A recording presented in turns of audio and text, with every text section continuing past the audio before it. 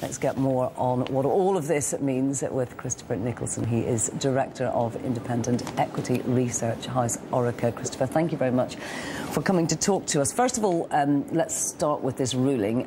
Was it a surprise to you, or did you expect them to step in and prevent the Portuguese government from using this golden share? Morning, Andrea. Thank you for inviting us.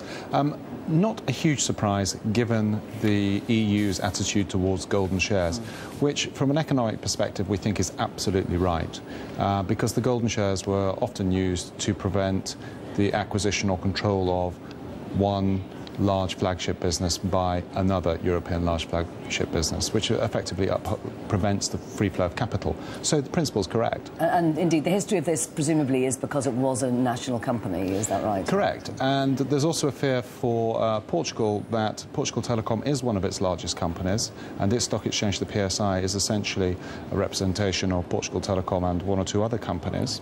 The problem for Portugal is it could see that without Vivo, Portugal Telecom had no long-term attraction to investors because it had no growth profile, and Portugal itself is a too small a market for stable, long-term investors to be interested in a telco in that space. Now, I'd like to talk a little bit more about South American telecoms in a minute, but just on the Portugal Telecom, investors were actually keen on this deal from Telefonica. Is that because they were offering good money for it? Yes, they were very keen. I mean, they, I think it was nearly 70% said, yeah, or just over 70% said yes, they would accept the 7.15 billion euro offer from Telefonica, which was its third offer.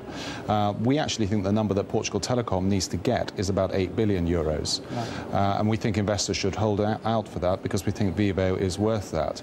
The multiples on the Brazilian exchanges are lower than they are on European exchanges, but actually Telefonica and Portugal Telecom, their cash flows from that investment are rated by European standards. So there is a higher price to be paid in our view, and we think that price is 8 billion euros. Do you think that they'll go for that? Well, I think investors have already said yes to 7.15.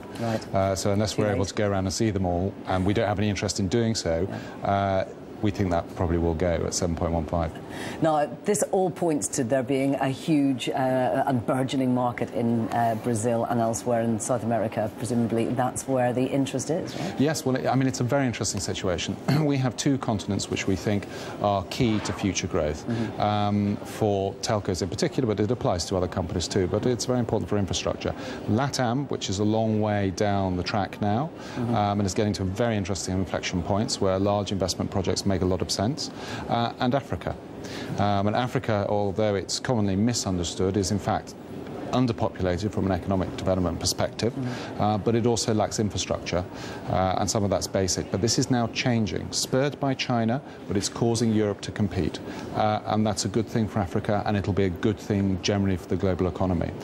Telefonica is dependent on LATAM for its long-term valuation, in our view. OK. Christopher Nicholson from Oraca, thank you very much indeed for coming in to see us today and explaining all of that so clearly. Thank you.